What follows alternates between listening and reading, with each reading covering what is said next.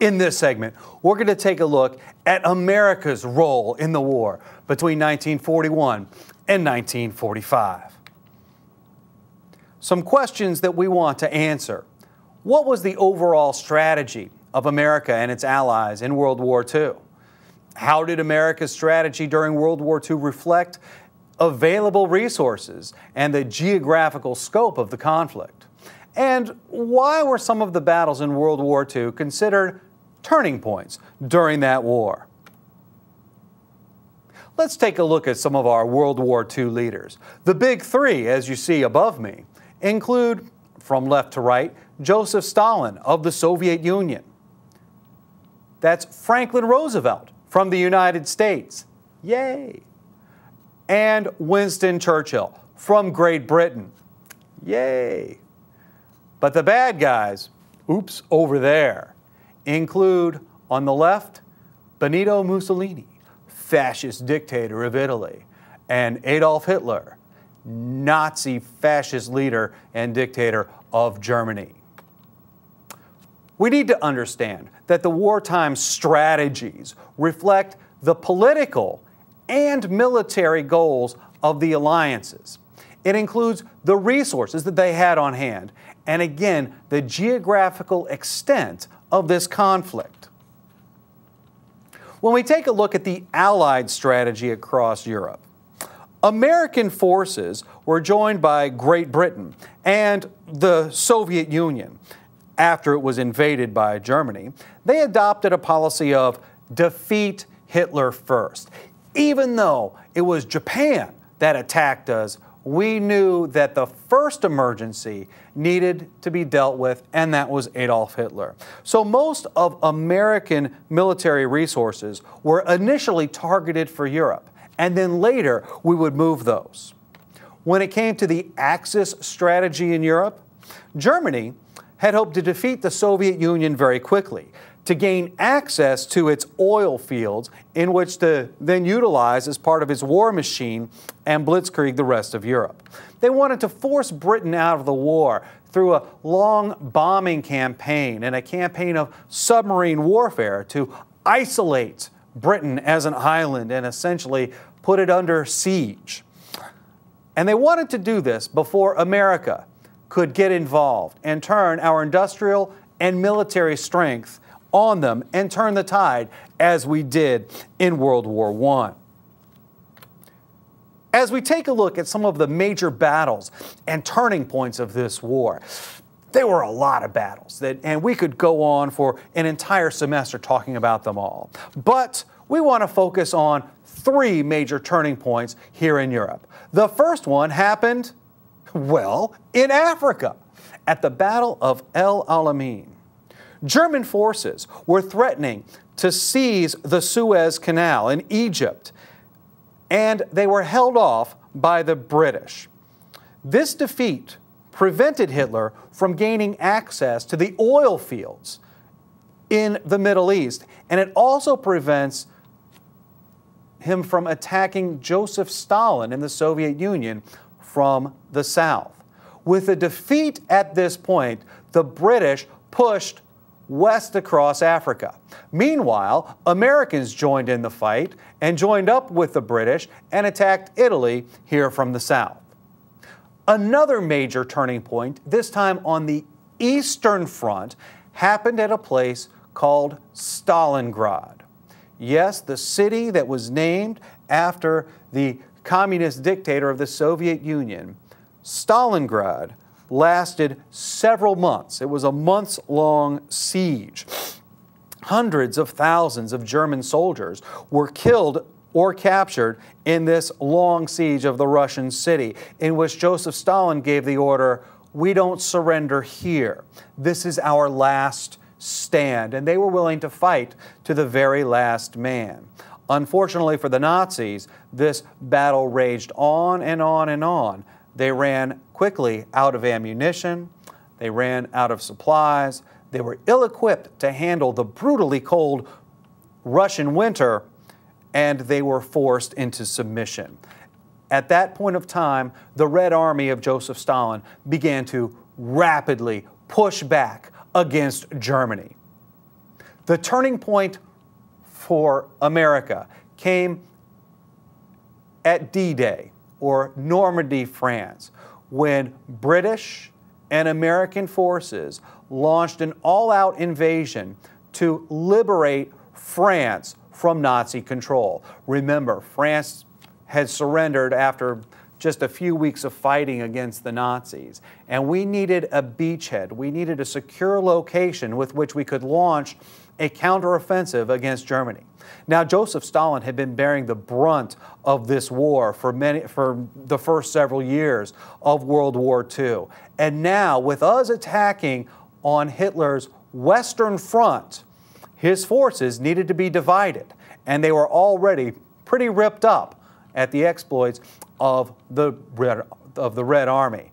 And as we invaded here, gained a foothold at the cost of thousands of American lives and much, much hardship, American, British, and now the French forces, who were left over, joined in, pushed back against Germany. And that's going to lead to German defeat.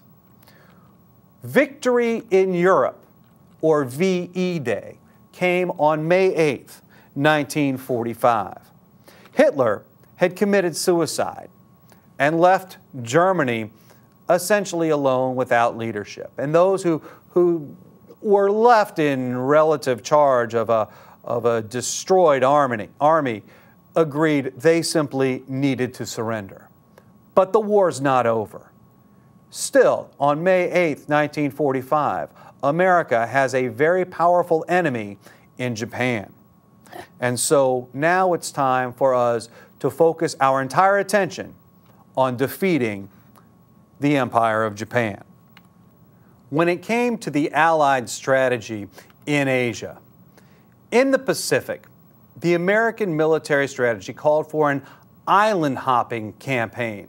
That is, seizing islands closer and closer to Japan and using them as bases for air attacks on Japan and cutting off Japanese supplies through submarine warfare against Japanese shipping. The Axis strategy in Asia was after Pearl Harbor. Again, a lot of this hinged on their success in Pearl Harbor. Japan wanted to invade the Philippines, which they did, and won. Indonesia, and then they planned to invade both Australia and Hawaii. The leaders in Japan hoped that America would then accept Japanese predominance in Southeast Asia and the Pacific. And rather than conduct a bloody and costly war to reverse Japanese gains, we would simply go, you win, you've got this territory. Japan did not want to attack the American mainland, but they did want a dominant empire in Asia and the Pacific Ocean. When it comes to the major battles and turning points in the Pacific Ocean, things were much different here than they were in Europe. The major turning point, or I should say the first turning point, happened at the Battle of Midway. In the Miracle of Midway, American naval forces defeated a much larger Japanese force as it prepared to seize Midway Island. Coming only a few months after Pearl Harbor, this was America's first major victory. What this does is this stops Japanese aggression. This is as far as the Japanese got. It was almost a surprise victory, thus we call it the Miracle of Midway.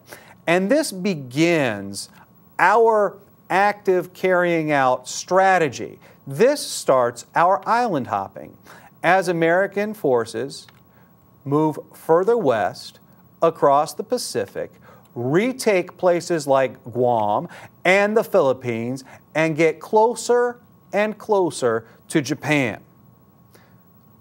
But we're not close enough. Two very important battles happened at Iwo Jima, right here, shortly followed by Okinawa, right here. These two battles cost America thousands and thousands of lives, but it brought us closer and closer to Japan. the Japanese fought more and more ferociously the closer that we got to the islands of Iwo Jima and Okinawa, because they knew that from these two islands, America could launch direct air attacks on the mainland and potentially launch a land invasion. The Japanese soldiers, as I said, fought fiercely and over every single square inch. They were deeply entrenched, which is why we have so many American casualties during this time and why these battles lasted for months rather than simply days. Japanese soldiers and civilians would rather commit suicide than surrender, and so the fighting was extremely ferocious. But once we won Iwo Jima and Okinawa, we were now close enough to launch air attacks, and we had a secret weapon. Boom.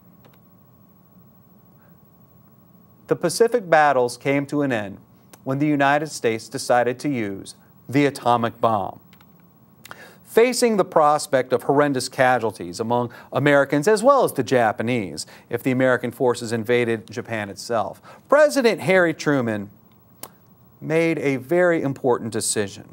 He ordered the use of atomic bombs on the Japanese cities of Hiroshima and Nagasaki. He felt that only this massive show of force would give the Japanese leadership reason to surrender. These guys were willing to fight to their very deaths and to the deaths of all of their citizens. If we could show enough force that we could quickly end the war with these atomic bombs, perhaps we could save more lives. However, we need to note that tens of thousands of people were killed in both of these cities, Hiroshima and Nagasaki. And while they were both military targets, many civilians were incinerated with these devices. But it was this show of force that finally brought Japan to the table where they accepted surrender and offered that to the United States. Now the war is going to be over. So why did Truman drop the bomb? Obviously, we know that this is going to shorten the war. This is going to save American lives, even save Japanese lives in the case of an invasion. While tens of thousands of people have died during this bombing, hundreds of thousands, maybe millions, could have died during a land invasion. But Truman also had other reasons. He also wanted to show off a little bit. He needed to show off his power to the Soviet Union. Even though they were our ally against Hitler and Mussolini, the Soviet Union had not declared war yet against Japan. They had planned to do this 6 months after Hitler's surrender. If we can drop the bomb on Japan first, force them to surrender without the Soviet Union's help, we could prove to them that we don't need them in the future, that we have the strength and we have the power. And we also come to realize that the Soviet Union is likely to be our next arch enemy. And besides, the Manhattan Project, which secretly built this bomb, cost gazillions of dollars. I don't know the exact number. And what good is having a weapon that you're going to spend billions on if you don't use it?